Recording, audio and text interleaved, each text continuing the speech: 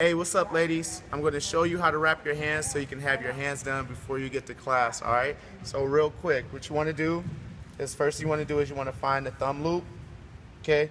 Put the thumb loop around the thumb. Keep your fingers nice and spread. You want to go around the wrist. 1, 2, 3, like 4 times, depending on the size of your hands.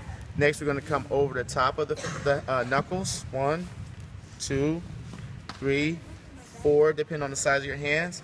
Come back down to the wrist, and then you're going to layer it through your pinky, middle finger, that's it, and then your last index finger here. Come back around the wrist, all the way around again, okay?